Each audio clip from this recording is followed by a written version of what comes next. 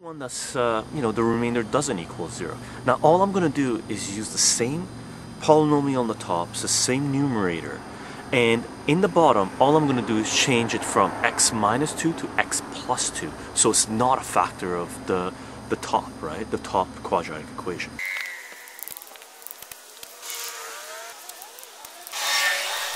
So your question would be, or the expression that would give you is the yellow guy. So our top divided by that, so they would say simplify this expression, right? Or do long division on this expression. If they said simplify, you would factor the top and see if the top factors of this guy, if any of them cancel out this guy, then you're done. Now, we already know that the factors of the top guy, there is none of the factors of the top guy is equal to x plus 2. It's equal to x minus 2, so they can't cancel each other off. So we can't simplify this just by factoring the top, because the factors of the top do not equal the factors of the bottom. That means the remainder is not equal to 0. When we do the long division, we're going to find out the remainder does not equal 0, right? Which means the bottom guy is not a factor of the top guy. So if they say simplify this or do this long division, we're going to have to do the long division, because we don't know synthetic division yet, but we will soon. Okay, so let's do the long division. Long division. What we're going to ask ourselves is this: what are we going to multiply x by to give us negative 3x squared? Well, we're going to multiply x by negative 3x, right? Because negative 3x times x gives us negative 3x squared. And then we're going to see what the rest of it looks like, right? Because the only thing we care about during the long division process is matching the first number here with the first number here. And one thing to keep in mind, and again, this should be a given by now, is whenever you're giving polynomials, you have to have them in descending order, right? Your highest order goes first, and then you go down from there. So if they give you, an expression like this, that's all mixed up. You got x to the third and x to the 5 plus x to the 2, or whatever it is. They're all in, not in the right order, descending order. You have to put them in descending order. Any polynomials you get, and that's a given rule, any polynomials you get, any functions you get, you put them in descending order, okay? And that's a given. So if they try to trick you by mixing your expressions up, the orders up, take the x's and put them in descending order, okay? And these are single variable functions that we're really concerned about right now. Multivariable functions we'll get into, later. So what are you going to multiply x by to give you negative 3x squared? You're going to multiply it by negative 3x. So you put your negative 3x on top of this. Each term follows each other. You should keep things in order. So negative 3x goes up here and multiplies this guy and multiplies that guy. Negative 3x times x is going to be negative 3x squared. Negative 3x times 2 is going to be negative 6.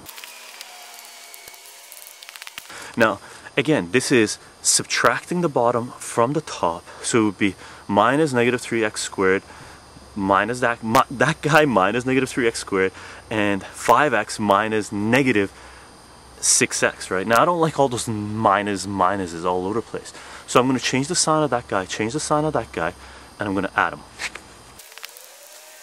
They were both negative, so they both turn into positive, and I'm going to add them. So negative 3x squared plus 3x squared is going to be 0. 5x plus 6x is going to be 11x. That guy cancels that guy. So usually what I end up doing is I don't put 0 down here, I just kill them, right? And 5x plus 6x is going to be 11x, and then we're going to grab this guy and bring it down. So we've got positive 2 coming down, and always remember the sign in front of the number always goes with the number, right? So positive 2 comes down.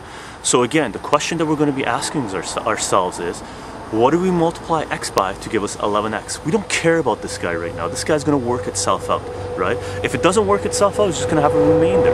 So what do you multiply x by to give you 11x? Well, you're going to multiply by 11. 11 times x is going to be 11x. 11 times 2 is going to be 22. Change the signs and add them. So that becomes negative 11x minus 22. 11x minus 11x, they kill each other. 2 minus 22 is negative 20. Now, you can stop doing the long division as soon as the power over here is less than the power up here on your first term for your divisor for whatever's in the denominator. you're done factoring, right? Or you're done doing the long division.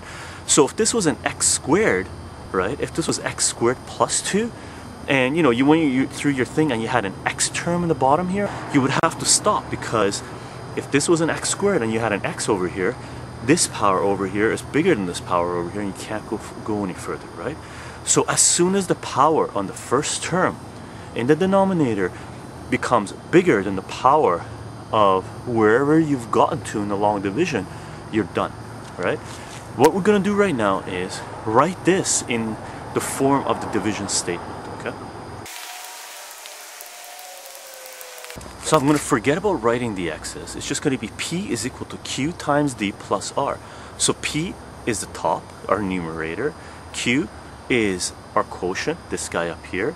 D is the divisor. And r is our remainder. You see all that? We sort of had to go on a slant because we're hitting this guy. Should have written down further down here, right? Anyway, so basically what we have is our product, this guy, is equal to that guy times that guy plus that guy. So this, the numerator, is equal to negative 3x plus 11 times x plus 2 minus 20, right? And what that means is, if you FOIL this guy out and subtract it to 20, you would get this guy back. So we broke down this guy into things multiplied together and, you know, whatever the remainder is. So we try to factor it. We basically wrote this guy in a different form and we got this guy, right? So both of these guys, this guy, this side is equal to this side, okay? Now, there are reasons why we're going to do this, or there are reasons why we do this. One of the ones, just as a teaser, what this means is if your x is equal to negative 2, because this would be x plus 2 is equal to 0, and you bring the negative 2 over, when your x is equal to negative 2, y is equal to negative 20. When your x is equal to, you bring the 11 over, you set this equal to 0, and then do your division. If you set x is equal to negative 11 over negative 3, which is 11 over 3, if you sub that into your original polynomial, your y is going to be negative 20. So these guys are actually coordinate systems that we have. There are 2 points on, and this guy's a parabola. Okay, so let's just lay this out, and we'll do the graph over here, and you'll see where the points lie.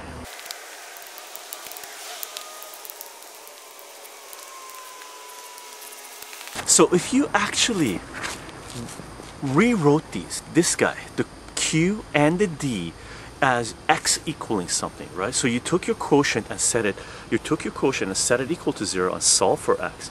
And you took your divisor, x plus 2, set it equal to 0 and solve for x. What you would have is, you would say x plus 2 is equal to 0 and solve for x. So you got x is equal to negative 2. And you would set negative 3x plus 11 equal to 0 and solve for your x, and you got 11 over 3. If you took those, x is equal to 11 over 3, and subbed it into the top, the numerator, what that would give you is your remainder, your y, for a graph, right? So these are actual coordinates that you just figured out.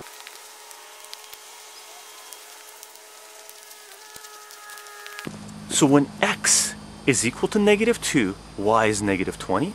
When x is 11 divided by 3, y is negative 20. So if we put it on a graph here, we'll just put it on a graph here, and negative 20, well, our x-axis is going to be up here, and we're going to graph it down here.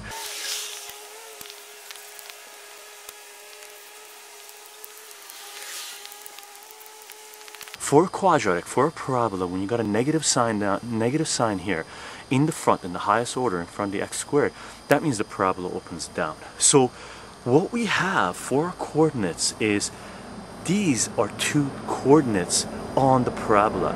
Negative 2 and negative 20. X is negative 2, y is negative 20. When x is 11 over 3, y is negative 20. So our parabola goes up and comes down again, and those are 2 coordinates that we have, negative 2 and negative 20, which is negative 1 is which one? This one. So that's negative 2 and negative 20, and 11 over 3 is that guy, right? Now, we know by factoring that guy that it has factors, right? So if we're looking at that quadratic equation right there from the, the quadratic formula. If we look at the quadratic formula, the discriminant that we've talked about in the quadratic formula section, the discriminant of that is positive, is greater than 0. That means when you take the square root, where it's x is equal to negative b plus or minus the square root of b squared minus 4ac over 2a, b squared minus 4ac, that's positive, greater than 0, so you can take the square root of that. So you're going to actually have two x-intercepts, and we already knew that because we factored that guy, right? So we factored that. We know it's got two factors. That means it's got two x-intercepts.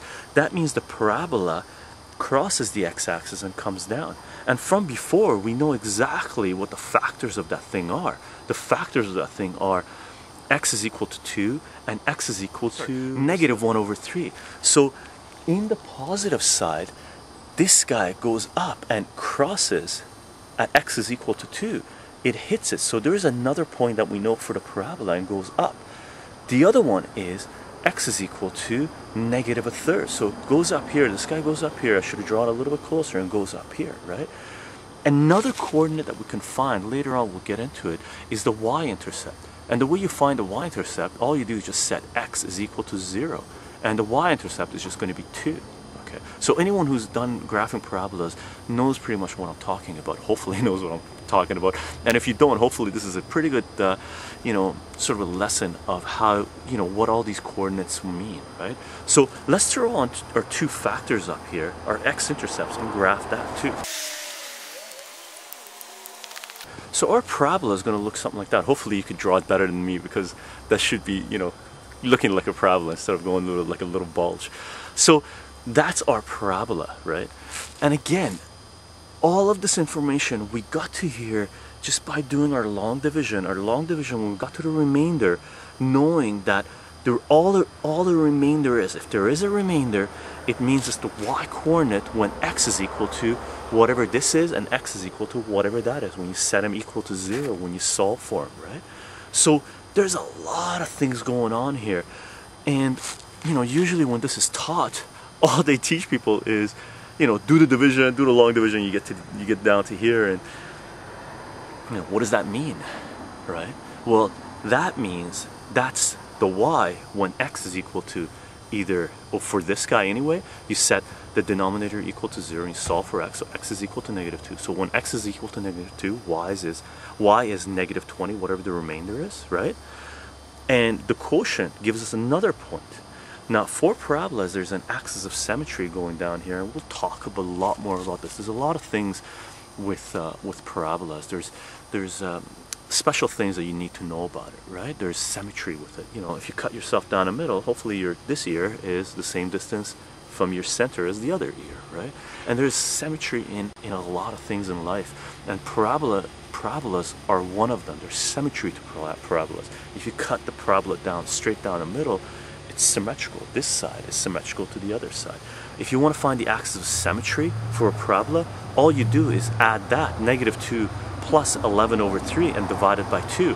And that will be your axis of symmetry going straight up. So if you want to find out what the y-coordinate is, what the vertex of a parabola is, all you got to do is find the average of those two guys, right? Once you find the average of the x's, you plug it into your numerator here, your product here, right? Your dividend here, right? And once you plug that x value here, the average of those two guys, whatever it spits out is the y-coordinate for the vertex. We'll do another long division, a little bit more complicated, and again, maybe we'll go ahead and graph it as well, but I doubt it, because it's going to be a higher order, and we don't want to go that far yet, right? We will later, but we don't want to go that far yet. So let's do another one, and then when we get into synthetic division, we'll come back and we'll use synthetic division for these guys as well, and you'll see that we get the same answer.